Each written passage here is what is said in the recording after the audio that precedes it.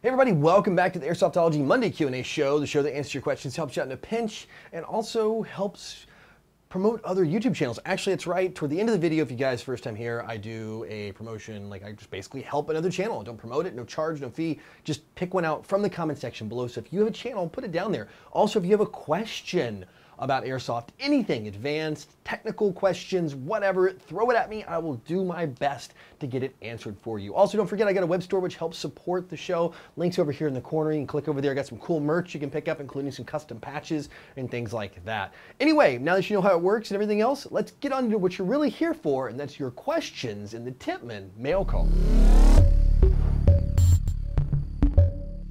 Stephen Lopez writes, hey Jonathan, I've been trying to figure out how to see if my gun's negative or positive. I've seen videos, but they don't really explain how to tell if your flash hider is positive or negative, and was wondering if you could show or maybe help me. Sure, no problem on this one. Negative and positive threads. It's also known as clockwise and counterclockwise. So positive being clockwise, negative being counterclockwise. It's how you turn the thread or the flash hider to put on. In fact, okay, we'll use this. I got a PTS, what is this? I got a Griffin Armament PTS one. We'll just pop this sucker open here. Yep, brand new package. It's for my project gun. And if I can dig it out of here, boy, they do a good job packaging these things. Let's get right in there, huh? There we go. All right, so we got a flash hider here. Now, the question is this one positive or negative? Now, I know this is a negative threaded adapter. Now, I know that because, well, almost all airsoft guns, with the exception of a few, are negative, 14 millimeter counterclockwise. That means when you put it on, instead of twisting it to the right, turning to the right, you know, like the old righty-tighty, lefty-loosey, you're actually gonna do it opposite. You're gonna put it on left. You're gonna turn it left, and that puts it on. So when you put it on the end of your barrel, like this, you got a sniper rifle here, you'd put it on, and instead of twisting to the right, I'm gonna twist it to the left to put it on. Now, this one is positive. It's actually kind of different threads. So this one I'm gonna take off like normal, so it'll be left to loosen, right to tighten. So this one I'm going left, all the way off, and it comes off. So this is positive threads here. The way to tell is just kind of look in here and see where the threads start. If you look on the threads, the very first, the threads kind of spiral down. If you look, and that first thread, when you're looking at it, starts and goes to your right. It goes to your, well, it's kind of opposite of the camera, but it goes to your right. When you're looking at it, it goes to your right, and it kind of starts to spiral that way. It means it is positive threaded. If the spiral starts to the left and goes down that way, so like the beginning one kind of goes that direction, then it's negative. That's a quick way to look at this. You can do the same on this and kind of see how they match up. It's the opposite way. So this one to put back on, since it's positive, will go on this way. Now this is the exception to the rule. Most airsoft guns are not positive like this one. They are going to be negative, which is like this, right? So you'll take your orange flash hider off, if you can do that where you live, and you're gonna take that by turning it to the right to take it off. You're gonna take this, you're gonna put it on by the left, and then, so like this is it. Now, unfortunately, this thread adapter is positive. It's for the Aries Strikers, for that one, so it won't fit this. I mean, you could try, but what's gonna happen is called cross-threading, which means like it won't be right, it won't work. So anyway, that is the difference.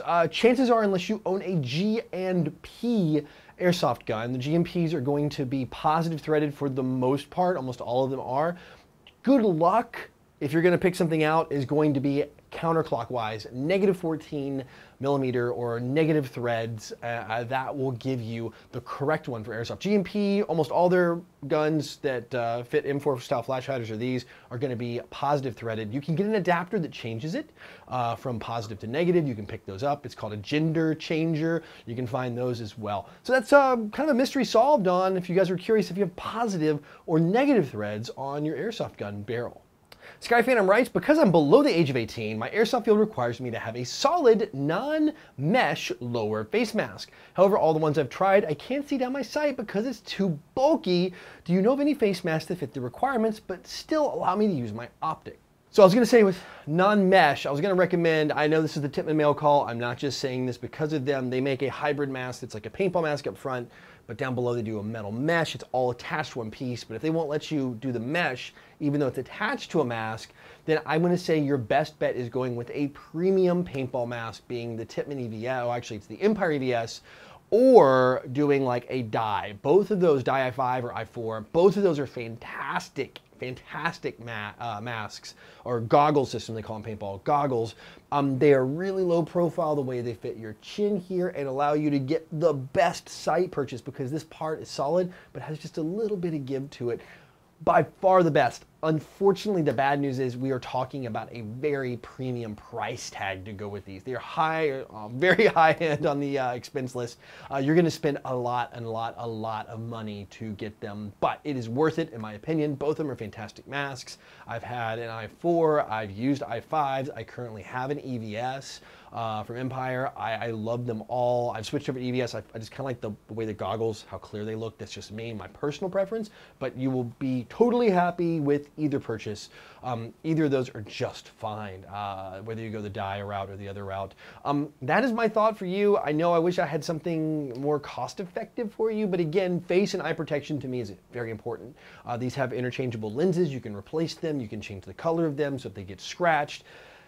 They're thermal, so they won't fog unless it's like a crazy humid day. There's a lot of positive reasons to get these. I just wish the only negative is the price tag on these. They're very expensive. They're well north of $100 US. But again, you do get what you pay for. I've been very happy with mine. So yeah, I kind of hope that helps. And sorry about the bad news on the price tag, but you're gonna be very happy if you pick one of those up, and they're gonna last you a very long time. Coma writes, hey, when I'm shooting my airsoft gun, it sounds like I'm shooting metal and my motor feels like it's heating up fast. After 30 shots, my hand starts to sweat. My gun's a GMG CM16 Raider, LiPo with 11.1, 13.1 gears, and the spring is 100 or something, not really sure. What we're looking at here is you probably have a couple issues. If you installed those gears yourself, they might not be shimmed correctly. They might be too tight in that mech box and that motor is working just too hard because it's fighting the resistance. The gears are up against each other. When they try to turn, they're just like that. They're just dragging on each other as the gear spins on the other one. If they're shimmed right, they're going to kind of float and they're just going to be smooth. They're only going to touch in a small area where the shims are, and they're going to be nice in that, and there's not going to be a lot of play and looseness. That could be issue one. Issue two, and this would be easier to fix, is your motor might not be adjusted correctly. It could be in too far or out too much. Now, when you say with the sound and the metal and the grinding, if it's out all the way, it's gonna have like a horrible grinding sound, but it's probably not gonna cause the motor to heat up like you're talking about. So my guess is if there's a motor issue, you're talking about it in too far. So that motor screw's been pushed all the way in, the motor's in there. Sometimes the motor gets sucked in. It happens, even though the screw's set right. Take that motor cap off the bottom of your M4, or if it's an AK, you know, take it, open it up, pop it out of the cage, put it back in the cage, adjust the screw back until it starts to sound smooth. There's some actually good motor adjustment videos on the internet that will kind of help you as a guide to listen to see if, you know, what the right sound is for that. But it sounds to me your problem is one of these, especially with the motor heating up like you say, and the grinding sound and all that. It's probably motor adjustment. It's either probably in too far, like I said, or the shimming on the gears is bad, or there's something going on in there, like maybe something broke off, like part of a piston, or something's in there causing the gears, if you haven't reshimmed them, to maybe have an issue. So this is a time where you definitely want to do some tech work. If you're not comfortable, obviously take it to a shop, a professional shop that does good work, have them look at it for you, but check that motor adjustment first. Try backing out a little bit, a couple shots as you back it with an Allen's key or flathead screwdriver, whatever the adjustment point is on that, and just keep taking shots until maybe, oh, hey, this starts to sound a little better. It was sounding really rough, and now it sounds a little smoother. Then you could be good to go at that point. It could be an easy fix you can do at home. Efrain Horario writes, great video this week. I was curious, when did you decide to grow out your beard? I remember you mentioned an airsoft story associated with it. I can't imagine you without one. It suits you quite well. Thank you, sir. Well, the beard actually came as a total accident. I was, always a little clean shaven, maybe a little day or two old scruff, kind of like that 5 o'clock shadow thing going. And then I was playing one time at Back Army Airsoft, probably 12 years ago, a long time ago. And I took a nasty one. Came around the corner. I was playing against another team with friends on it. My buddy just saw me, boom, quick, just instinctively shot. It's probably like 5 feet away. No big deal. We do not have an engagement distance. Fair rules. I wasn't wearing a mesh mask at the time. I changed my rule after that, started wearing lower masks always since then, and took a hit like right here. I saw it coming, so I kind of turned a little bit. I was just down on my rifle, so that was kind of it. So boom, he just popped me right there, and it was a nice big bleeder, like down. It didn't go in, but it was pretty nasty. So I could not shave for a while, for like a week or two, and it just started, and it was itchy at first, and that's how it grew out. And then I was like, doesn't look that bad, actually, you know, it fills in okay. And you know, many, many years later, and a few extra gray hairs hiding in here now, it's still around. It's kind of become my look, I guess. I don't know. But yeah, that's the story behind the beard. I wish there was something more dramatic or whatever, but yeah, it just kind of grew out and it stuck with me, and it's been there ever since. Adriana Steves writes, hey Jonathan, I want to know, is it a bad thing to go airsofting in the rain? Will the rain mess up your airsoft guns? While your airsoft gun is an electrical machine, for the most part, you're probably okay unless it's just crazy rain. Now, if you have a system of PTW, this is like kind of an exception. Those are no, don't take them in the rain. They're not system of PTW plus rain, bad idea, very bad idea, unless you waterproof your boards and all that. If you have one of those, you're gonna know what I'm talking about, and you don't even need my advice here. Anyway, but when you go play, you should be okay. I mean, like, don't have the battery wires just like sitting outside. Like if you're running into an external battery and you get it taped to your stock or something and the wires are there, you probably don't want to do that. Maybe put some good weather sealing tape around that connection so water doesn't get in there and short out your battery.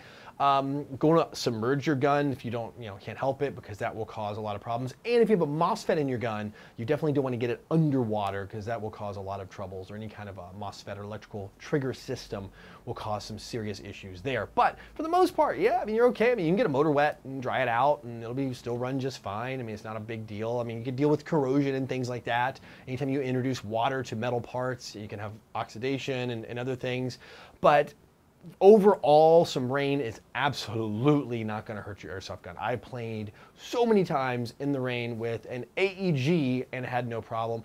Even easier to go with gas blowbacks, no big deal there. You just have to clean them. Just make sure you clean it like a real firearm. Like just take it, after it's played in the rain or whatever. Give it a good once over. Of course, sniper rifles like this, like just that. It's super easy there, no big deal either. But yeah, for an AG, shouldn't be any problem. Just make sure you keep those electronics like MOSFETs nice and dry on the inside, and don't submerge the gun. All right, that's it for questions this week, which means it is time for the Code Red Headsets video recommendation of the week. And this one actually comes from last week. I'm gonna do one this week. You know who I'm talking about, Mr. 12. Hang tight. You'll be 13, I promise. This one comes from Cos, a Sport, also a bunch of other of you guys. Must have been a writing campaign. And actually, it's a guy I know really well.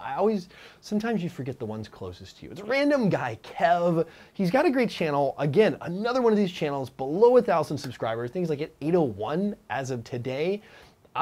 Always surprised that these channels aren't getting more subs that are out there doing it. But he says, of course, check out Random Guy Kev's channel. He does some airsoft stuff. Of course, he does some other things too, but he also does airsoft, does some montages. I've got a montage going right now on it. Good channel if you guys want to watch some gameplay. This one, he's got the old tracer unit out. I love tracers for CQB. You can see where the BB's going and all that. It's just so worth the watch. And of course, he shows the good and the bad. I always like that too. So it's not like, I got 20 kills and never died. No, you really died. I mean, I died too. But yeah, he actually was good playing. I enjoyed watching it. He's out of New Jersey, so it's a totally different field we're not used to seeing. It's not the usual SoCal stuff or anything like that, but definitely worth the click if you guys are into some gameplay. So if you guys like it, as always, I have a link over in the corner here, or especially down in the description box below for the channel and the video. And if you guys like what you see and you mash that sub button, go over there and tell them I sent you.